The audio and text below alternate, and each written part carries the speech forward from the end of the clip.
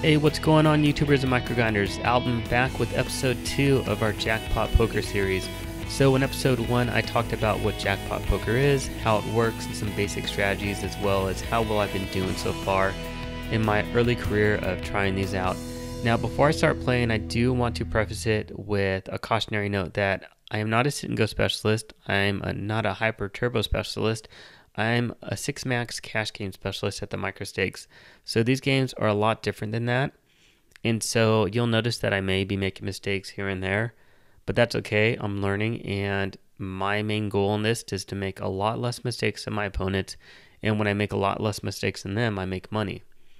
Now, one thing I do want to note is that these games are pretty darn soft, so you're going to see a lot of crazy play. But let's go ahead and let's get into it. So I am going to try to load up a couple games, and let me bring over the lobby. You'll notice that tells you approximately how long the games run. Right now, I don't think there's that many people playing because these usually only run around 6 or 7 minutes. So we're going to register for a couple of them and see if we can get on a couple of them. And one's already loading up, so that's good news. And you'll notice that's doing its little spin, and hey, we're playing for $4, so the lowest amount you can play for. I have my range sheet right here, and I'm going to pull it over in the other screen, and we'll pretty much be following that. So this is a fishy type of stuff you need to watch out for. So OMG, it's Brett, just jams the first hand. I potentially could call with ace-5 off, but I don't know anything about him yet, so I'm going to be on the watch out for that. If he jams this hand, I'm actually call with ace-10 off.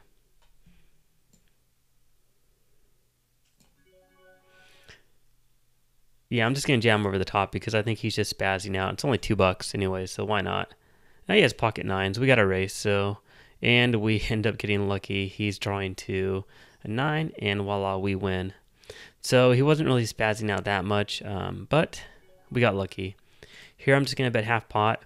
A lot of times I'll just do a one and done c-bet, especially on a dry board texture like this, where either he has a queen or a deuce or he doesn't. And this is just an easy. I'm just going to call because I want him to come along.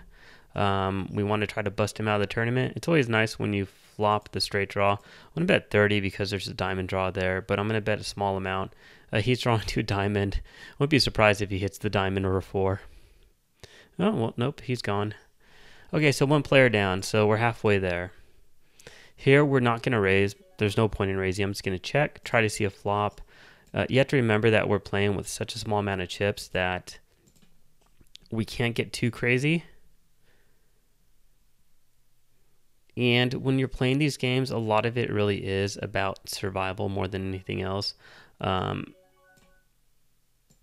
just trying to make it to the end and also not let your chips to dwindle down.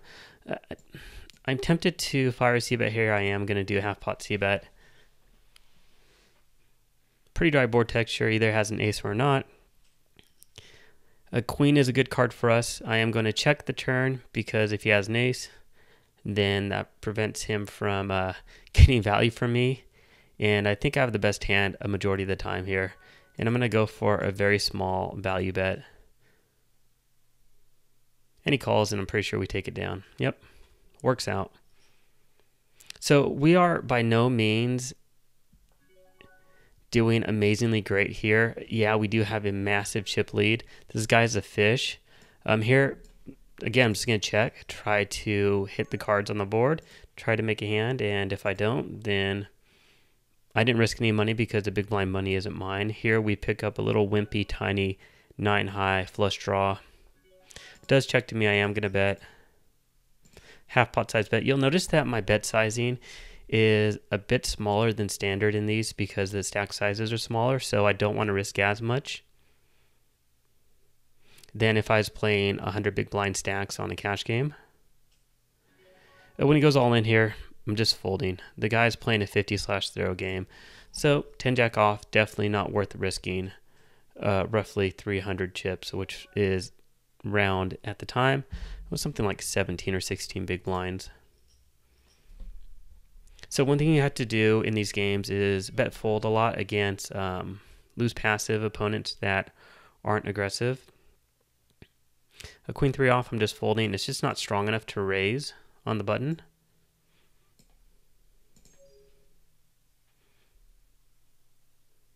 And so anytime this guy raises, then I'm going to be on the lookout for him having a strong hand.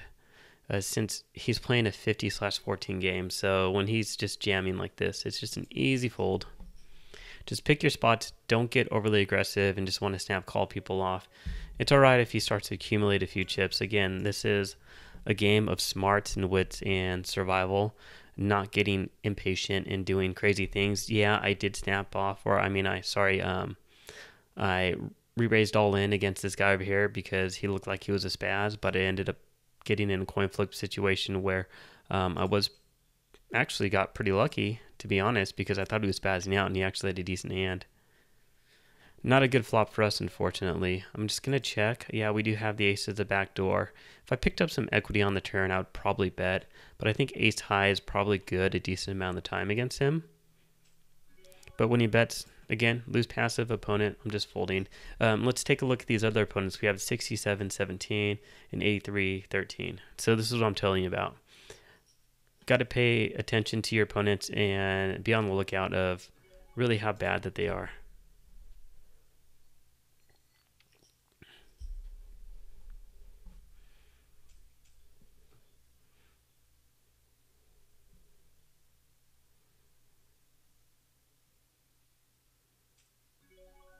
Queen 9 off, just an easy fold.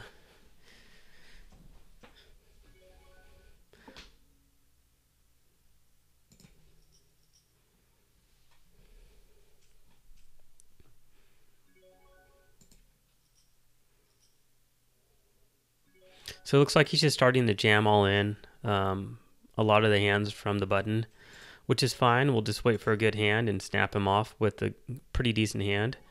But until then, we're just going to be patient since we still have roughly 2-1 chip lead. I'm going to bet half pot on here since we do have the backdoor nut flush draw. Against his opponent jamming in 18 big blinds, we're just folding with 19 big blinds. Our hand is definitely not strong enough.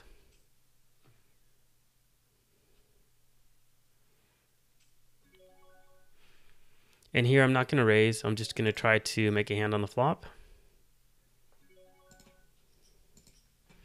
And if not, then, we won't play too crazy. Here we do pick up the nut flush draw. We have an overcard for the ace, so it's worth a bet when he is just checking and showing that he's passive and there's a lot of dead money in the pot.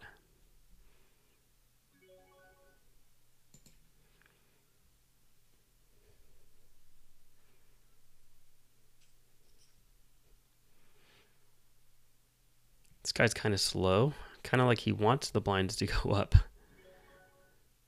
So at this point in time, I'm just going to go all in. He only has 10 big blinds left. Just put him to the test, and he's got 3 outs to win. So if he gets lucky, and good for him. If not, we win the tournament. And we take down the first one, so that's always good. This tournament looks like it might go a while, but that's all right. Took down the first one, so we're at 8 minutes. I don't want this to go too long, so let's just make this baby full screen, and let's see if we can take down and go 2 for 2. But I'm happy just winning 1 as it is. I've had a pretty good day so far.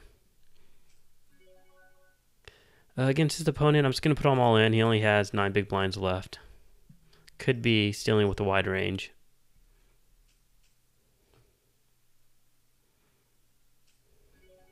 $7-5 suited, just folding.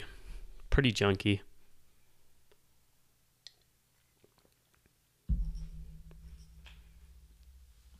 So if you do start to play these and you haven't played them, just understand that variance is going to play a huge role, especially short-term variance, because a lot of your play is based upon all-in situations.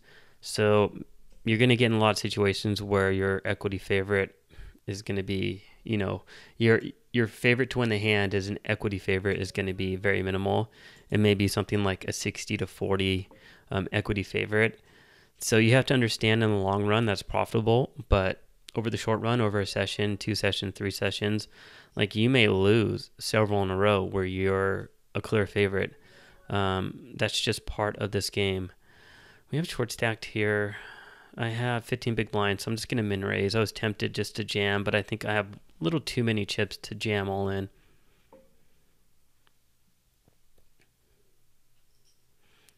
And that's kind of like my situation earlier today. I got all in with the best hand at like 5 or 6 tournaments in a row, and people just kept sucking out. And here I'm just going to rejam all in. This may actually be the last hand of the tournament if this guy decides to call.